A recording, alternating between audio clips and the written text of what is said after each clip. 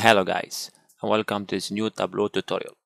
In this video, I will show you how to create Sankey Diagram. Sankey Diagram is a type of visualization where we can show the flow from one dimension to another.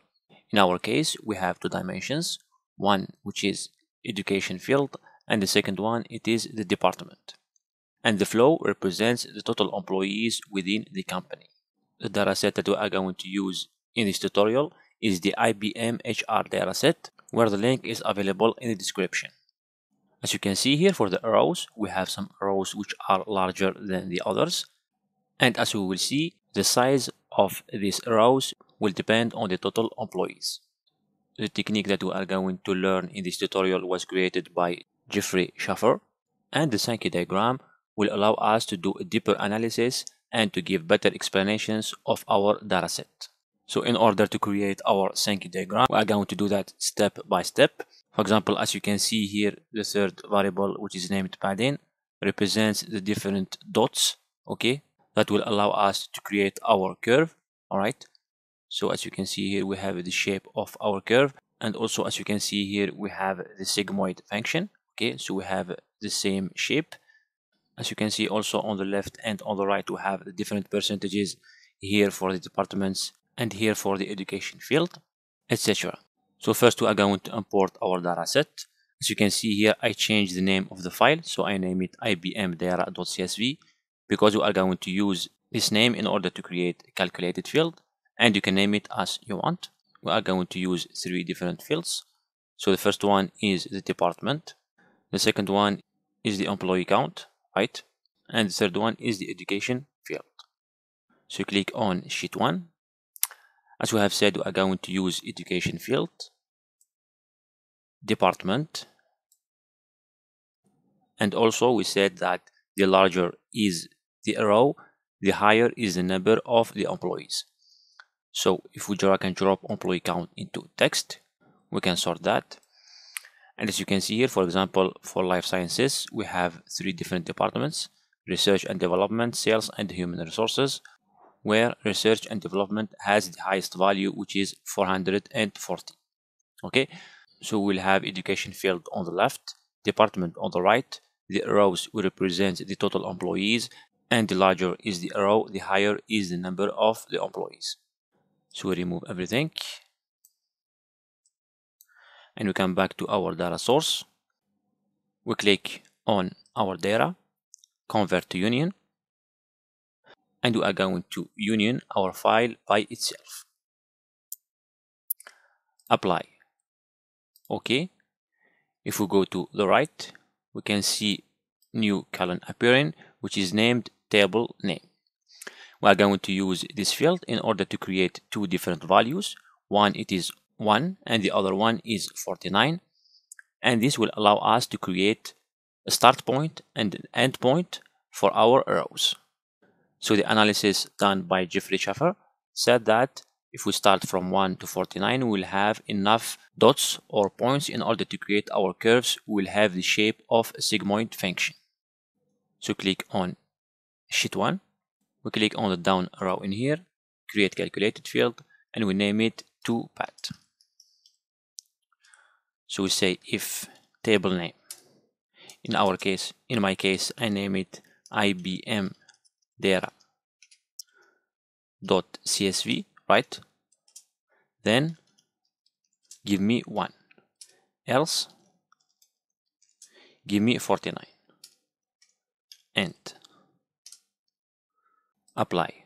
Okay, so we can convert it to dimension, and if we drag and drop it into the rows, we can see that we have two values. We have 1 and 49. We are going to use this field in order to create our bins. So we click on the down arrow in here, create bins, and we name it padding.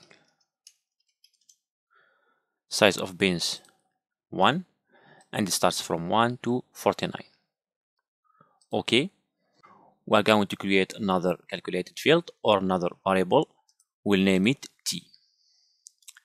T will depend on the index function. Okay, so it will be index minus 25 divided by 4. We are going to use this variable or this calculated field in order to create our curve using the sigmoid function.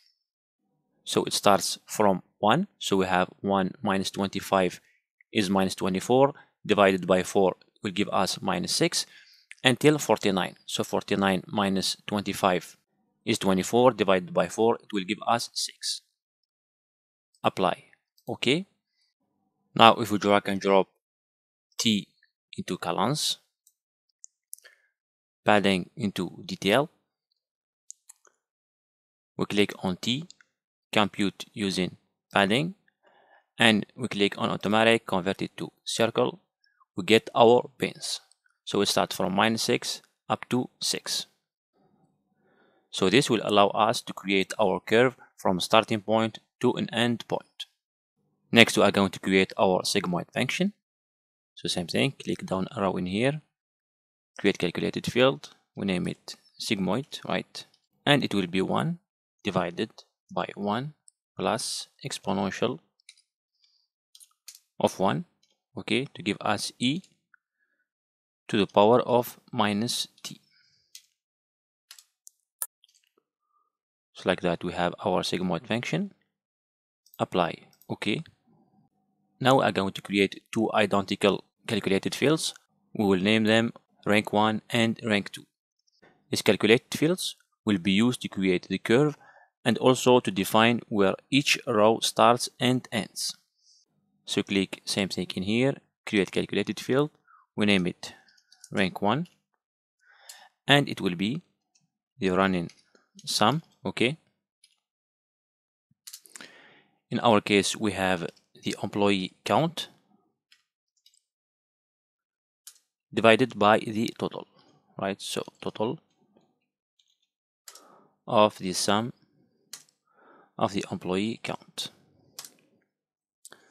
So this is rank 1, apply. Okay. We're going to duplicate it and we rename that, name it rank 2. Now we have all the calculated fields which allow us to create our curve. Okay. Create calculated field, we name it curve, and it will be rank 1, okay, plus rank 2 minus rank 1 multiplied by the sigmoid function. Okay. Apply. Okay. Now if we drag and drop curve into rows, as you can see here we have only 2 dots, right? We have said that we want education field on the left and the department on the right. So drag and drop education field into detail, department into detail, and we are going to use nested calculations. So click on curve, edit table calculation, and for rank 1, as we have said, we are going to use specific dimensions. It will start from education field to department along padding. So you put education field first, then department, and then padding. Same thing for rank 2, specific dimensions. It will go from department to education field through padding. Okay. And for T, we have said that it is along padding. So we can close that. And as you can see here, we have only the dots. We can change circle into line. Click on padding, we change it into the path. All right. In order to remove this, we are going to change the size of our axis. So double click on the axis, fixed. We can put it minus 5.5 up to 5.5. Okay. Same thing, we can remove the grid lines and the zero line. So click on format, workbook, and we are going to remove the grid lines, off, zero lines, off. Same thing for the axis rulers, off. All right. can change education field into color. All right. And we double click on the axis, we put it in the reversed order. Okay. So like that, it starts from, we have human resources to life sciences to marketing, medical, other, and we have technical degree. So we have the alphabetical order. We have also said that the larger is the row, the higher is the number of the employees. So I'm going to create our final calculated field and we name it sizing. And it will be, right, window average of the sum of the employee count. Apply. Okay. So if you drag and drop sizing into the size and we click compute using padding, we can see that the size will depend on the employee count. We can increase the size. As we have said in the first time, we have for the education field, we have 440, and it is for the department research and development. Now I'm going to format our sheet. So first we double click on the axis fixed from 0 to 1. We can hide the title. Right click, format, and the shading, it will be black.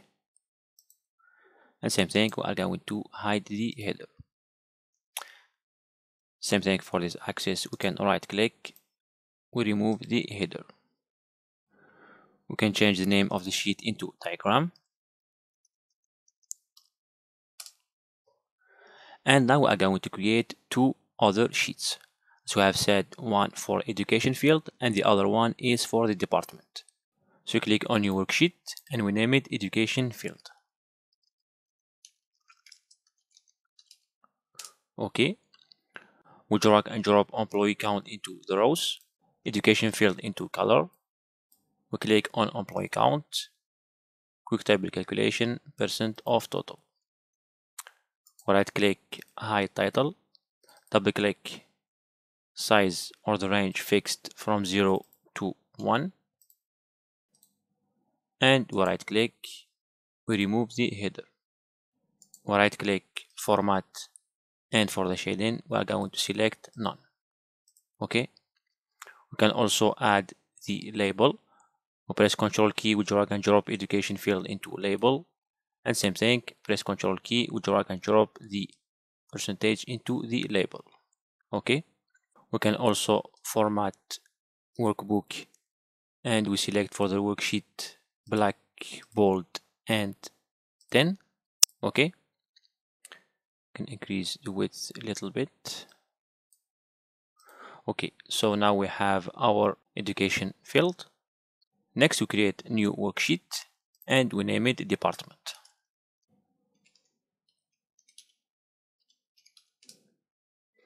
Same thing, we drag and drop employee count into the rows, department into color. Here we can change the color, okay, so that we will not have the same colors as the education field. Select winter, and for human resources, for example, we select this color, research and development, and for the sales. Apply. Okay. Same thing, we select the percent of total. We hide the title, double click. For the range, it will be from 0 to 1. Right click, we remove the header. And same thing, we are going to press Ctrl key, we add department into the label. And same thing for the percentage. I'm going to increase the width a little bit like that.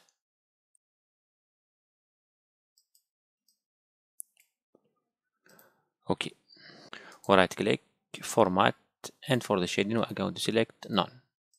Okay. So in order to create our final Sankey diagram, we click on new dashboard, we increase the width, same thing for the height, right? So for the diagram, we are going to put it tiled, right? We hide the title, we click on dashboard, format, for the shading we select black. We're going to remove the legends And for education field and department, we are going to select floating. So we have education field and we have the department. Same thing, we remove the legends.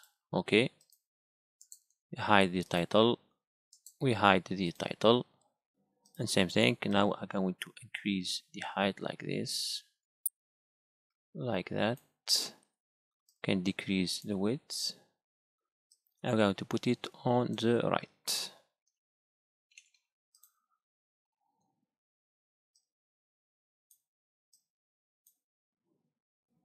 Okay, so this is for the education field.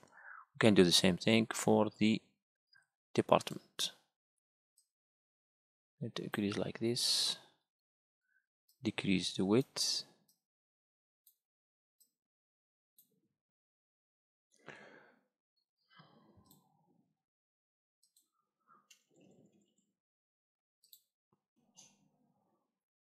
And like that, we get our final diagram. We can also add actions, right? So click on dashboard, actions. So add action, highlight. For the first one, the source sheet, it will be education field. Okay. Run action on hover. And for the target sheets, I'm going to select the diagram and education field. Okay. Okay. So like this, when we select our education field, we'll have the arrows to the departments. Same thing, we're going to create the second one, action, add action, highlight. Same thing, for the source it will be the department, and for the target it will be the department and the diagram. Same thing, hover, okay, okay. So same thing, when we select our department, we get the different rows. So that's it for the Sankey diagram. I hope that you have learned new things. Thanks for watching and see you in the next tutorial.